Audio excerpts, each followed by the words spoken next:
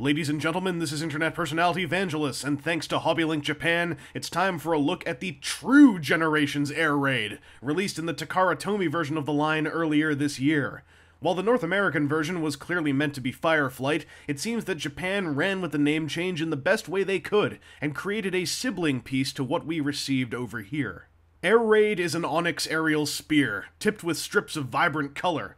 His dark components are a mixture of black and an incredibly dim slate blue-gray. The red wing edgings are very clean, especially given the dark plastic they've been applied over.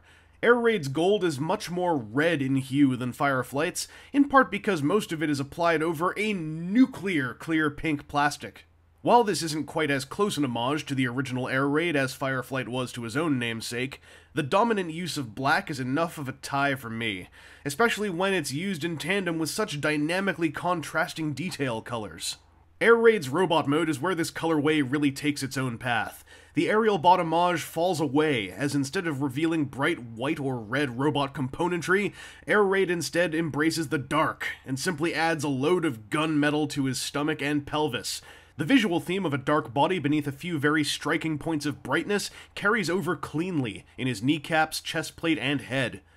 I think an opportunity was missed to add something bright to his arms to complete the unity of the look, but what is here is vibrant as hell. And check out the new paintwork on the head. To have such a bright silver and red over black is super dynamic, and the painted blue optics are ace. Part of me wishes that I could see this guy with light-piped pink eyes, but the blue is done so well, I can quickly shut that part of me up and lock it in a box.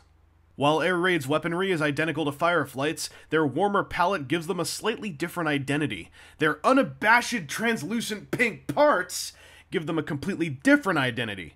The ruby parts of Fireflight's weapons resisted light piping, but Air Raid's almost attract it. When it's meshed with warm gold and onyx black, shocking translucent pink just pops. So when all the toys around him took on shiny, souped-up paint jobs based on their American counterparts, Air Raid went off on his own path of subdued and original darkness. My intense love of this remold carries through to this counterpart version, though I still have stronger feelings for the Air Raid that really is Fireflight. However, if you've gone in on his American counterpart and dig him as I do, I would say that you should consider grabbing Takara Tomy's true Air Raid. They are a fantastic sword-swinging duo, and feel like a very unique aerial bot representation for my video-gamey Cybertronian Autobot force.